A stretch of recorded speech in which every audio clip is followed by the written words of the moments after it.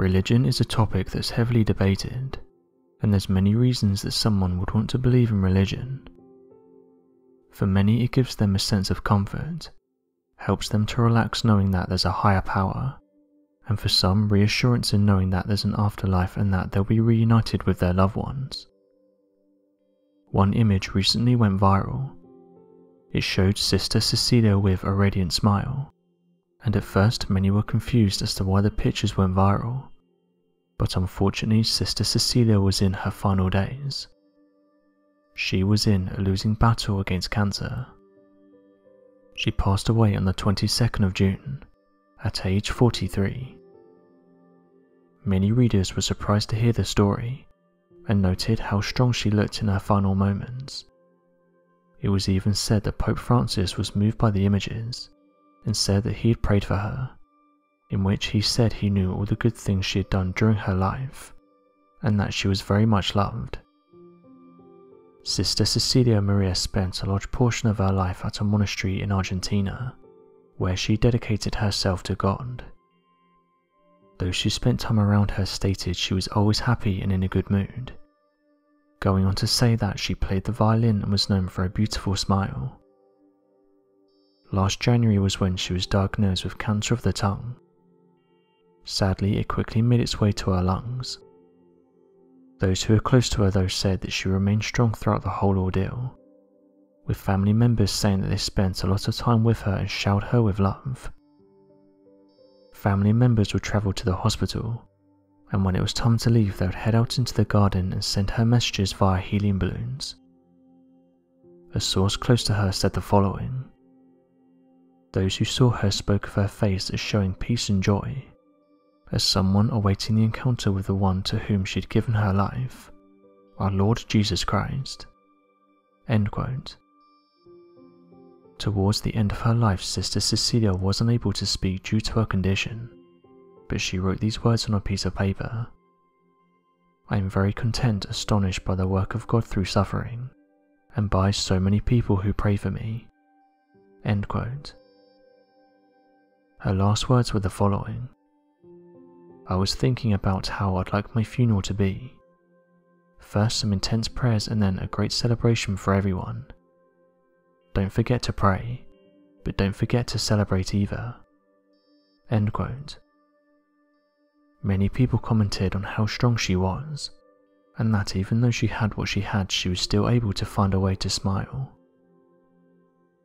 In recent years, many interesting religious events have allegedly been witnessed by the masses, with eyewitnesses saying that some of these events had been the real deal.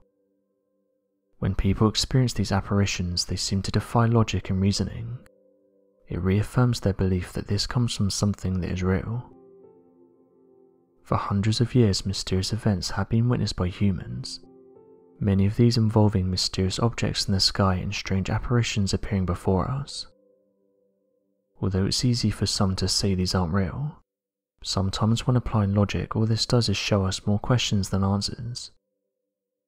For those who do experience these once-in-a-lifetime events, it has in many cases changed their lives, helping them to believe that there's more to life than what we make out. One of the most interesting events reported comes from a remote area of northwestern Japan. Here a small convent sits in the town of Akita. While small in size, this place has become very well known, with pilgrims coming from all over the world to pay their respects. It began with a 3-foot-tall statue of the Virgin Mary, called Our Lady of Akita, and a deafened nun named Sister Sasagawa. One day in 1973, Sister Sasagawa was praying in the chapel when she heard the statue calling out to her. She looked up and the statue illuminated the room with a bright light. An angel was in attendance. Messages of prophecy and prayer from the statue followed, but that was only the beginning of the supernatural episodes to come. Soon after the statue of the Virgin Mary had called out to Sister Sasagawa, wounds of the crucifixion started to appear in the statue's hands. Liquid began to seep from these marks, and the statue then appeared to perspire, together with tears falling from her eyes. A sister who was witness to this supernatural event said the following: It seemed to be truly cut into flesh. The edge of the cross had the aspect of human flesh, and one even saw the grain of the skin like a fingerprint. I said to myself at that moment that the wound was real." End quote. The statue went on to weep over 100 times. Interestingly, this incredible event was not just witnessed by inhabitants of the convent, but over 10 million people when it was broadcast on national TV. Scientific evidence also supported what was being seen. With lab tests performed on the samples of blood, sweat and tears that came from the statue, it was concluded that they were not synthetic, and indeed of organic and human origin. Further miracles were soon to come. In South Korea, a woman named Teresa Chun Sun-Hu had been diagnosed with a brain tumor and given a grave prognosis. She went into a coma, but at the same time saw a vision of this statue. Coming out of the coma, Teresa travelled to Japan to pay homage and pray in the same chapel. At the same time, her friends and relatives also began to pray for healing in the name of Our Lady of Akita. On Teresa's return, her doctors were shocked. The tumour had gone and she was completely healed.